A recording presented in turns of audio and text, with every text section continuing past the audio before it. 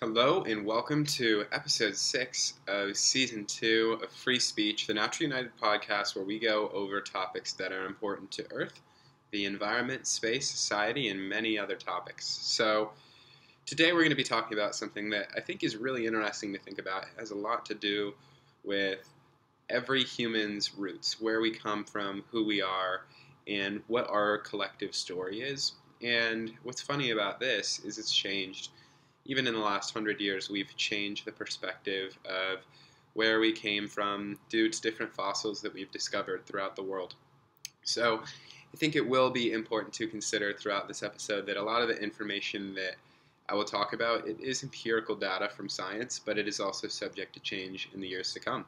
You might find a fossil that will change our view of where the human path has gone over time, and in the event that does happen, it will completely restructure where our story is derived. But for now, there was a discovery made about 50 years ago that humanity basically derived from Africa in between 50 to 70,000 years ago.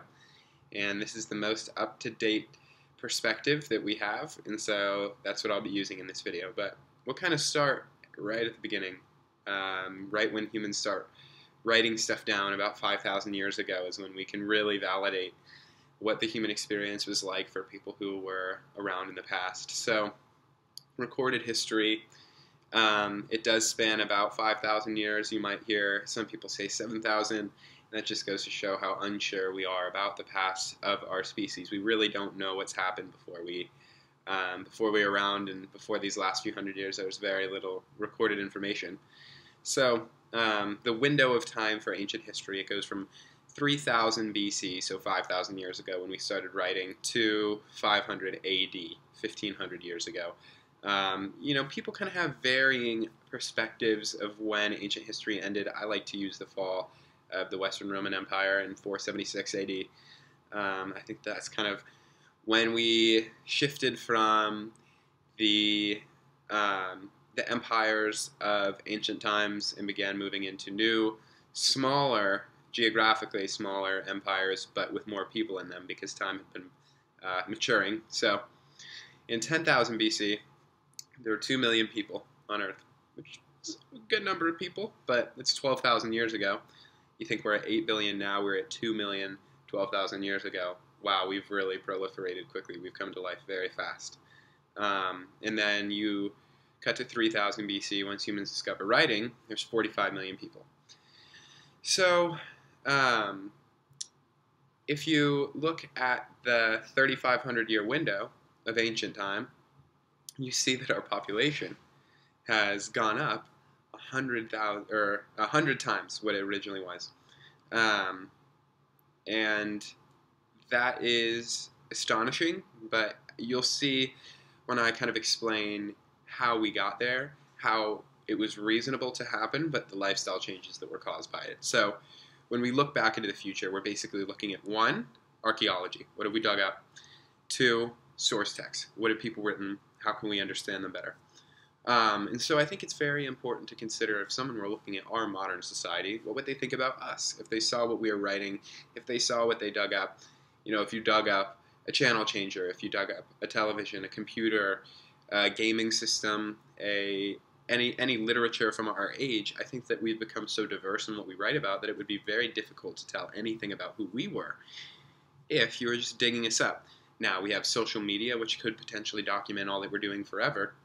But beyond that, I think it is really important to consider when we're looking at the past, we might have an inaccurate perspective simply because the tools we're looking with into the past, they don't necessarily perfectly represent what life would be like in the period where it comes from. So this is all information that I'm about to say from the modern scientific community. This is the empirical evidence. This is what students are taught in school globally, regardless of where they're from. And so humans emerge in Africa 200 to 250,000 years ago. And now, there were species that were similar to Homo sapiens in Africa before then for up to 2 million years. We've kind of been 2 million years in the making for someone that is recognizably human, looks very similar to humans.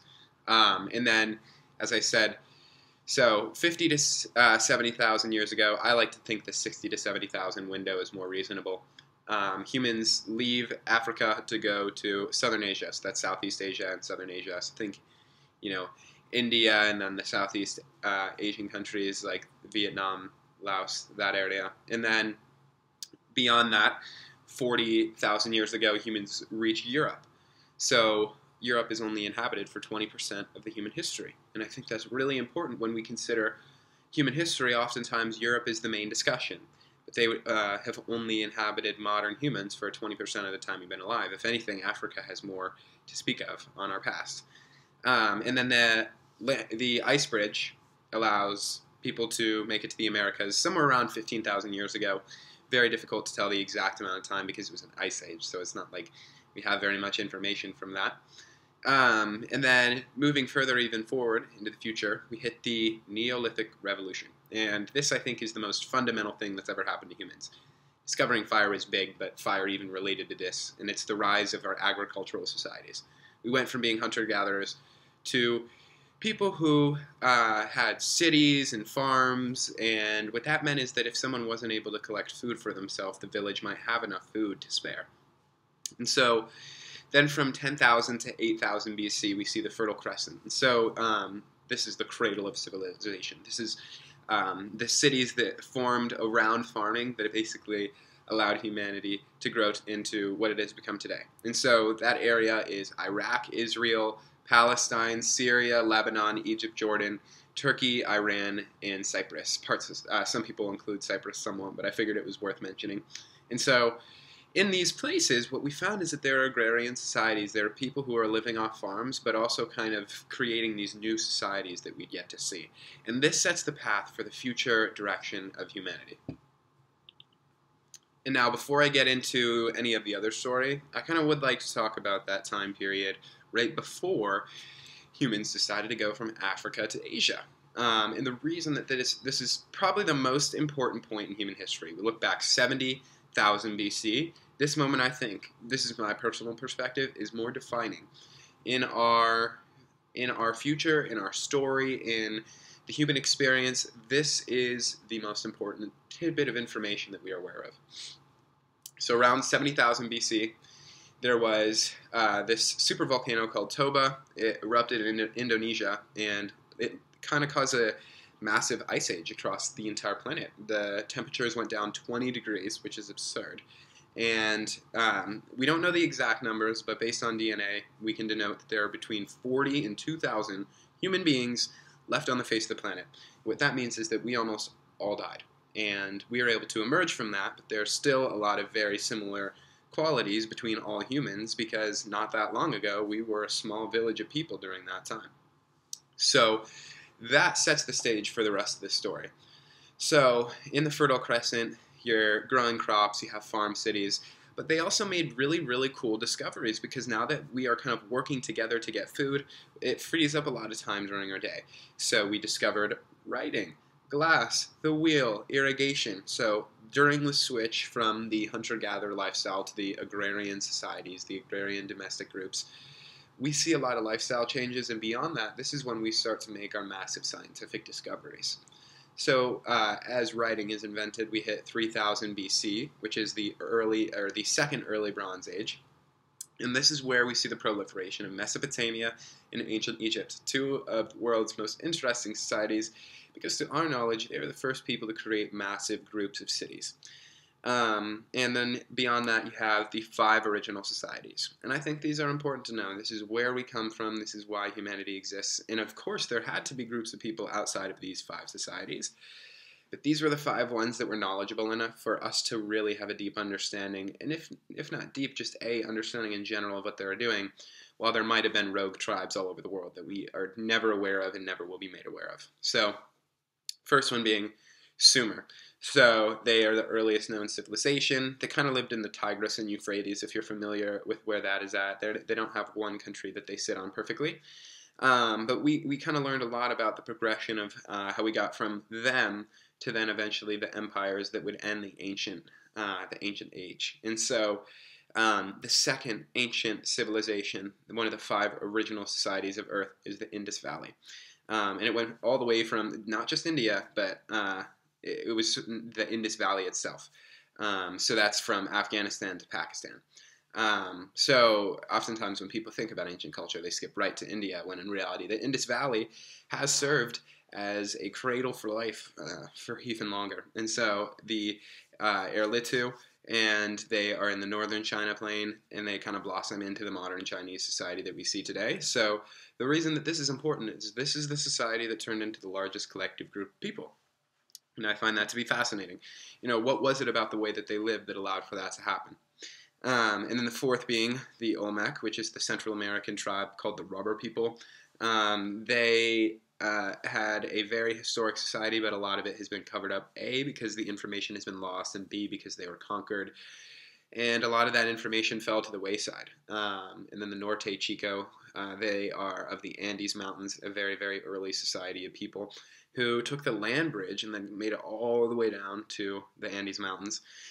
And, from there proliferated a society that was removed from the rest of the world geographically, which gave them some massive advantages and was why they're one of the 5 civilizations. So, urbanization in literature expanded due to these empires kind of spreading it. That when empires would take over villages, they would spread their word of God and their information and their philosophy. And so you have the Greek kingdoms, you have Egypt, you have the Han Dynasty, which was famous for the Silk Road. You have the Mauryan Society, which is famous for creating Buddhism. The Roman Republic and the Parthian Empire, which came to be in Pakistan. So most of Earth was actually desolate. Like if you look at Siberia or Australia or Sahara, there weren't that many people around. It was very condensed to these population centers, and that was when it became clear that kind of the nation-state type mentality was going to be very important to humanity.